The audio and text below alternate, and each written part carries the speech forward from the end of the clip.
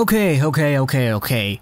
I think I'm going to have to adjust, maybe temper with a few things that I've said in the past. Recently, I talked about Olli Juolevi on a video uploaded July 29th of this year that was just over a month ago. What's next for Olli Juolevi? I was just re-watching that video because I wanted to talk about Juolevi again. And mostly because there's some new information and new ideas, new tidbits coming from Jim Benning himself about Juolevi that I think we really should talk about, at least. Let's go over Juolevi's plan for the future, and I wanted to make this video specifically, again, because my video back on July 29th, I think it was a little bit premature. I think a lot of the things that I said then, I kind of want to revitalize a little bit. So, basically, Olli Juolevi, we all know Juolevi. I made a video yesterday talking about the Vancouver Canucks and their small, but still fulfilling, prospect training camp list.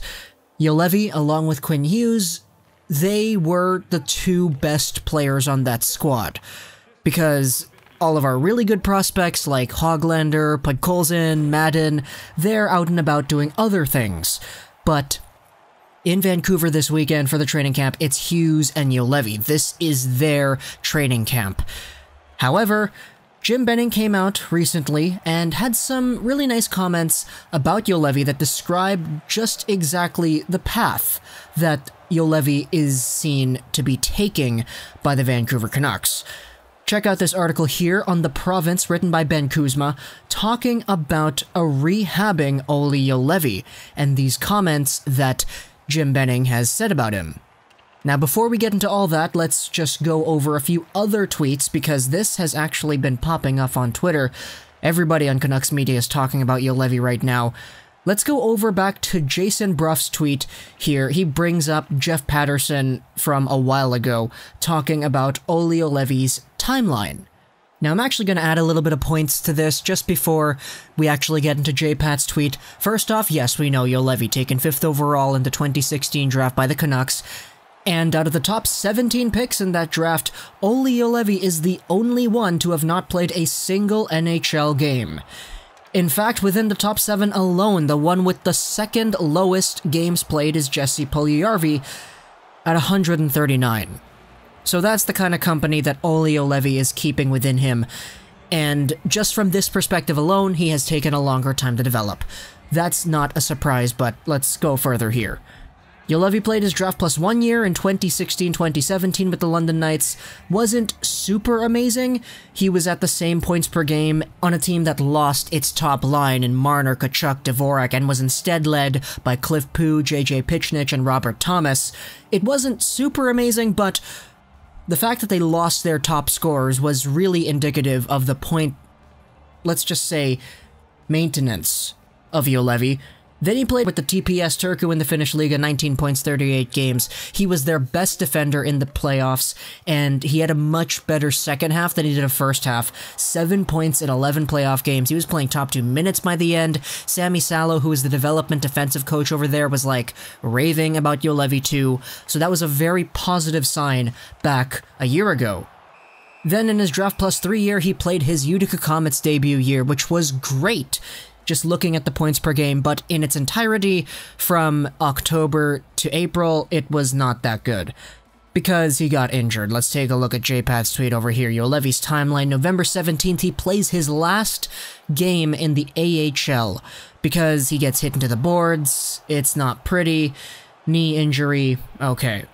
On November 21st, 4 days later, it was told that Juolevi suffered a minor knock.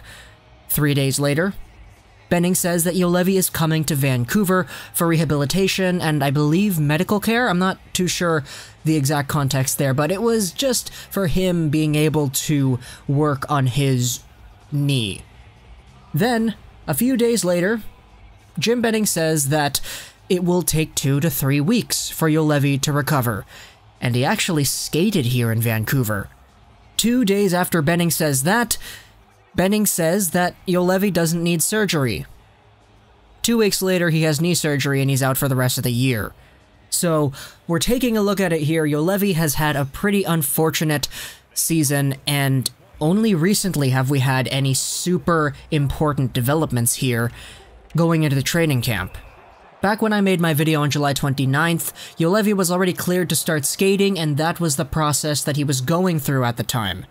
Let's go back over to Ben Kuzma's article on The Province talking about some of these quotes that Benning has recently about Juolevi. He just got the okay last week from the doctors and is still doing the rehab. They're just going to make sure they bring him along slowly. They're not going to throw him into the fire and just see where he's at day to day. Basically what that means is that come training camp, Olli Juolevi is gonna be playing at his own pace. They're not gonna put the same amount of stress on him as they will be with their other top guy, Quinn Hughes. Juolevi has his own path here, and it's slow. The rehab has to finish up, and he has to go at a speed that's appropriate for his own personal development. There haven't been any setbacks. He met with the surgeon last week and got a good report. It's just part of the surgery, and we're just working through it right now to figure out what group he's going to be in. There's a good chance he's going to be rehabbing and not in one of the main groups at the start. We don't want to put him in a position where he's going to have a setback. Right now, he's on schedule to start the year.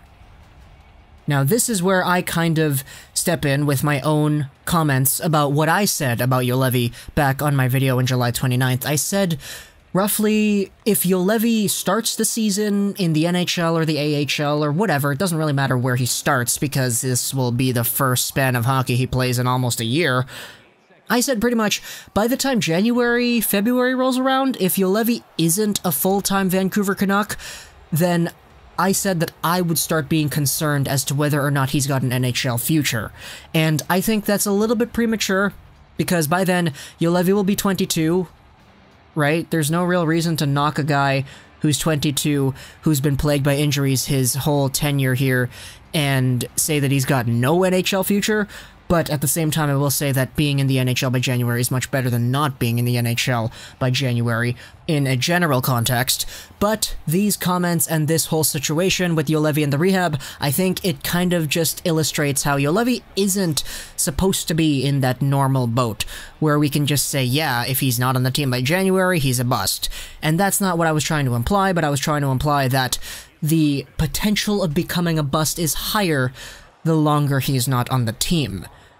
But let's go over to Jim Benning here, because Kuzma's article talks about how Juolevi injured his knee in November, and more than 8 months later, he's still in the rehab phase. It has to be frustrating for the player and the Canucks. Jim Benning rebuttals though, and he says, "Not for me. We want to make sure we follow the right protocol and do things the right way.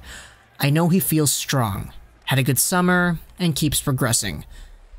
So, I think that in itself just highlights the plan here, and how the plan is, there isn't really a plan. Just go with the protocol, go with the rehab, go with what the doctors say, and formulate the path through that.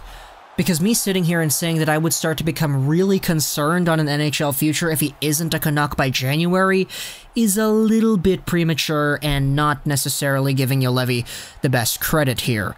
We do have to remember that pretty much the last year of hockey that Juolevi played, which was all of 2018, was really positive. Finishing things off with TPS and Turku, and having the playoff run that he did, and having the Utica Comets stint that he did, that was all extraordinarily positive, and he was producing, he was better, he was playing better defensively, which was the one knock that Sami Salo had on him 2 years ago. Juolevi is still an NHL prospect who has top 4 potential, and Jim Benning here highlights that the plan is to have him start.